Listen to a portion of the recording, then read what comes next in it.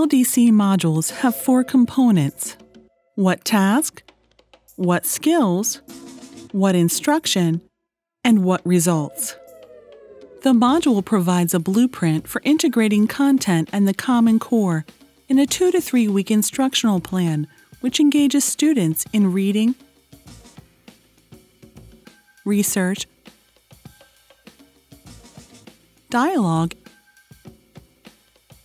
and writing about important topics and issues. This video is designed to assist teachers in developing the What Instruction section of an LDC module. Building an LDC module begins with the task. However, it is the instruction the teacher provides that makes all the difference in student success. In an LDC module, teachers use the skills list to plan a series of mini-tasks. Mini-tasks are small, scoreable assignments that teachers use to address the identified skills.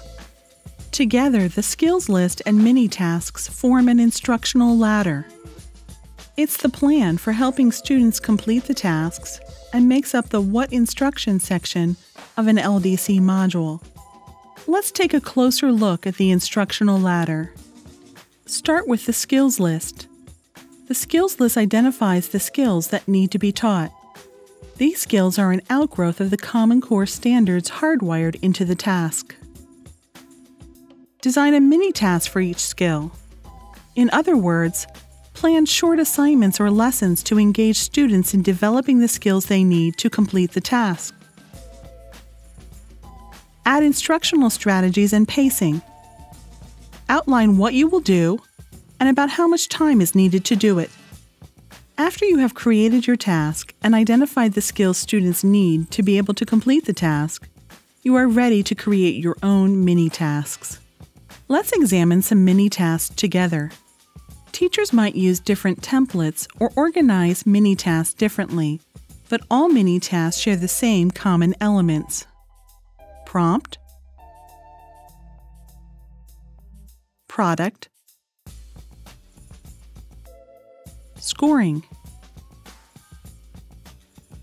After determining the prompt, product, and scoring, teachers specify the instructional strategies they will use and how much time they will need to accomplish the mini-tasks with students. In this example, the teacher seeks to help students develop active reading strategies to better comprehend the text. That's our skill. The prompt asks students to use annotation techniques, such as highlighting, writing notes, and questions to interact with the text. The product will be the students' notes and annotations on their sources. The teacher could collect these artifacts as a ticket out the door and briefly review them so that instruction can be adjusted the next day as needed. The scoring guide is specific to the mini-task. The instructional strategies provide a brief routine for the teacher and make it easy for any teacher to successfully use this LDC module. The pacing provides an estimate of the time needed to complete the mini-task. In this instance, students are completing the reading during class over multiple days. After you complete the What Instruction section of your module, take a moment to reflect on the following guidelines. Mini-tasks and scoring guides directly relate to skills lists. Everything is purposeful. Instructional strategies support the mini-tasks and move students on the pathway to success on the teaching task.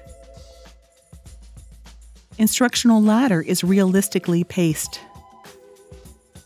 Materials and references students and teachers will need to complete the instruction are clear.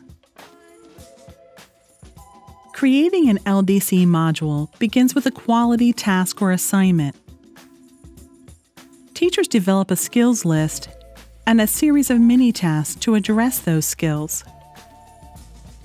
The skills and mini-tasks form an instructional ladder, which the teacher uses to guide students toward success on the task.